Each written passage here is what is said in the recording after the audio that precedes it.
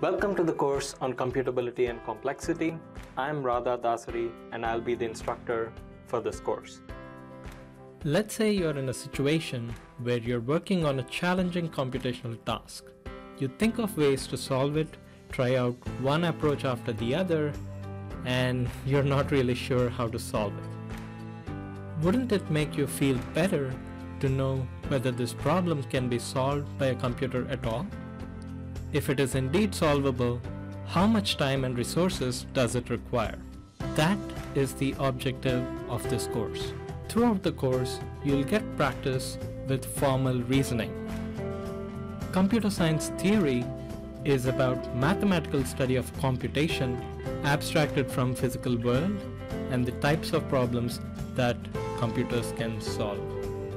Throughout the course, we will be standing on the shoulders of giants in computer science field.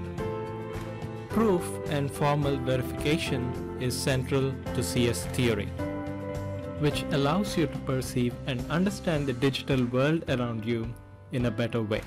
Let's dive deeper into these concepts very soon. See you.